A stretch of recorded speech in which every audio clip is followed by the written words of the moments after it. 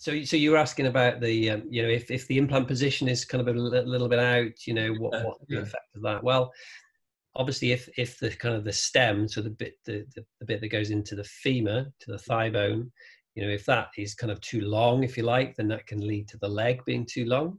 So a leg length discrepancy is what we call it. It is something which can occur after surgery. Now, most surgeons would try and measure that during the operation. They would look at the x-rays and measure the x-rays beforehand and know kind of what they're planning to do.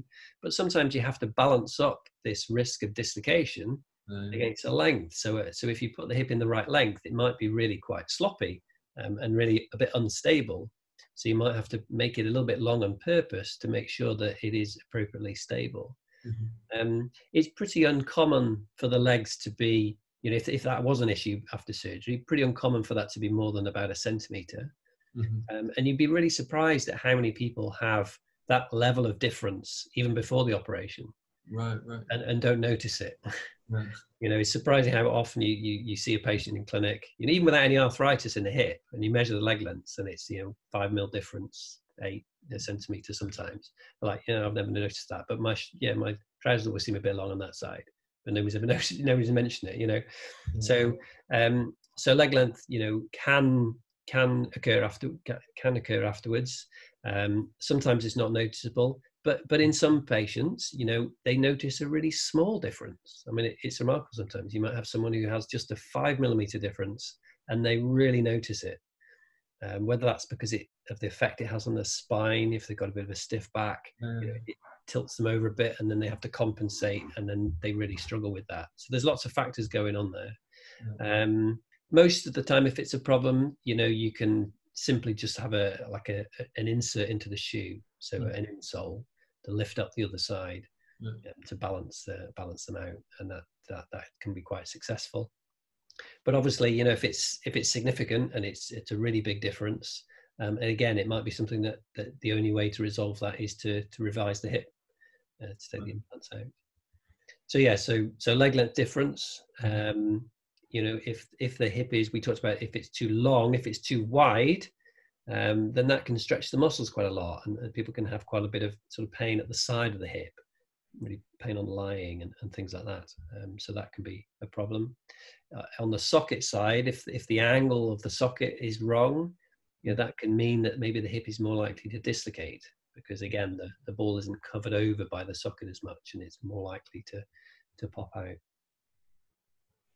Well, and on the topic of leg length discrepancy, I've got the impression, I don't know if this is held up in research and in your experience, but I've kind of got the impression that it's not uncommon for people to feel as though the operated side is longer after surgery, particularly if there's been quite severe arthritis on that side, but that it's actually a return to sort of more of a natural anatomy, that it kind of settles over the first weeks and so on of recovery.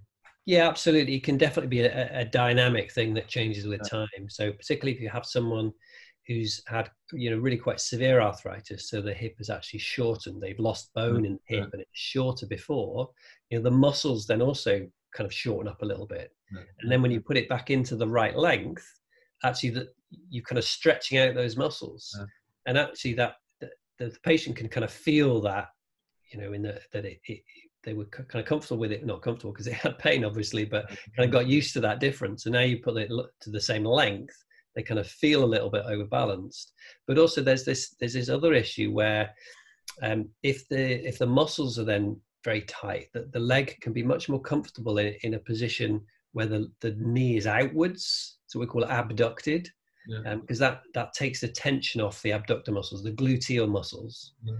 So if you've got too much tension, then the leg can be more happy to be kind of out to the side. But then because you can't walk like that, then what you do is you bring the other leg over to meet it. And then you end up with a very, the pelvis goes from like this to like this. And then that makes the leg look, massively long.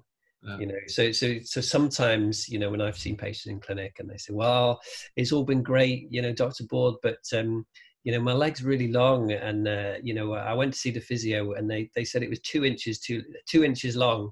It's like 2 inches is like almost impossible to do in surgery without doing something really strange. Right. So when you hear that kind of story, you think that that's a pelvic ubiquity problem. Right. Yeah, that level of difference is because the pelvis is really twisted. Right. So it's that kind of thing which can really settle with time. Mm. So if it's a stretching out of the muscles are pretty good if they have been the normal length and then they've sort of contracted a bit because of shortening, they do quite well, stretching again. So you put it in, the leg goes over to the side, they feel it's really, really long, and give it enough time and it will come back. The danger is that someone gives them a shoe raise to try and compensate, and they end up fixing in that position. Right.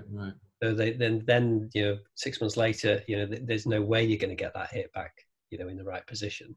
No. So it's quite important to identify those patients who have that problem, because stretching exercises, working with your therapist is the way through that. And if you kind of have a shoe raise too early, then that can be a negative thing for the patient. Interesting.